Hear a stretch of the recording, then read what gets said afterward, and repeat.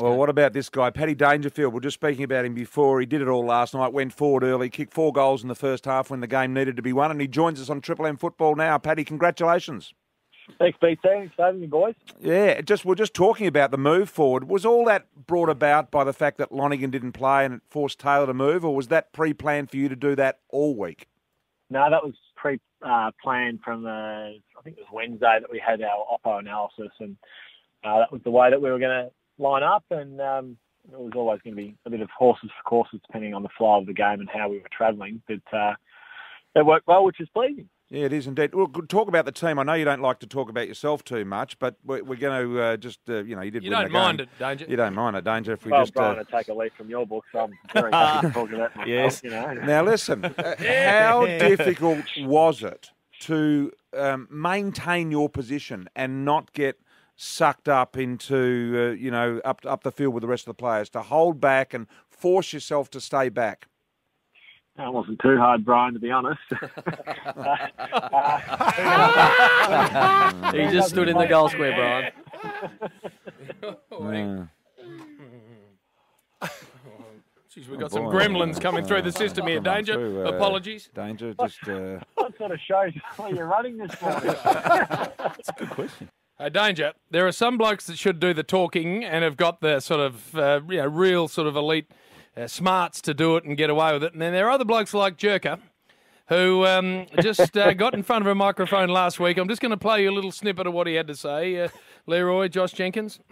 They do have to get there first, so they've got to take care of their business. But if he marches into town with his Geelong teammates, there'll be nothing better than beating him and reminding him that perhaps he should have stuck around with us and he could be a Brownlow medalist and a premiership player. Danger. Getting rather ahead of himself, the great man, isn't he? Those comments wouldn't have sat well with you, Danger, I don't reckon. I wasn't thrilled about him, JB. But mind you, I do know JJ obviously extremely well, and the great thing about JJ, he calls it as he sees it. He never sugarcoats anything or toes the party line in terms of messaging. I think we've got too many players that are too nervous to voice their true feelings. But I'm looking forward to matching up on him this week, JB. Now, Danger, you gave credit to everybody else after the game in the post-match interview, bar yourself. You mentioned every other person, but let's be honest, Danger, if you weren't out there last night to get that show going, Geelong don't win. I've been keeping account of your self-congratulator of the year, Brownie. So I'm not sure what I'd be paying if I was on that leaderboard, but look, it's good. It's just good to contribute, and it would have been great to kick a bit straighter, but it's nice to play down there. Danger, what afterwards, please? Did you stay up at Crown Towers and just ease yourself into one of the nice coffee shops around there, or back to Moggs? What have you done with yourself? No, I was at Crown Towers last week when George came to the game, JB, but after Brian's outburst last week. George didn't want to come to Melbourne. Now listen, just tell me, why did George have to go through the banner? Brian, now George can't hear or speak or see. This is probably hard for you to understand, but actually sharing the moment with someone else rather than all thinking about me, is very important for modern-day players. It's not all about me. Come on, I'm the greatest goal kicking ever. Come on, it's about others. I like it, Danger. So today, back to the beautiful Ponderosa and just overlooking the beach down there?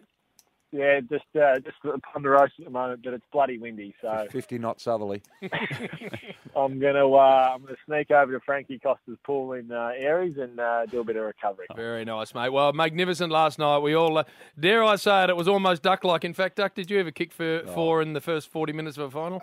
Yeah, I have. Oh, no! Did you hear that, Danger? Against Geelong in 97 prelim, and how many occasions do you want it? So you're in good company, Danger? I'm happy to carry the duck bag. Well done, mate. You're a star. Good luck with a massive week for your footy club. Thanks, guys. Cheers. Come on, Duck. Do you want me to reel them off? Oh, I did. 97. Elimination, Duck. 97 against also, Geelong. You finished 7th and you kicked 7. Also against the Cats in the prelim. Have a listen to this, Rui. I kicked 6 in 20 minutes. What, in a home and away? Oh, well, it's just a home and away to make the final. Kick 6 and 20 and put it out of... The game was over after 20. When have you ever heard of that?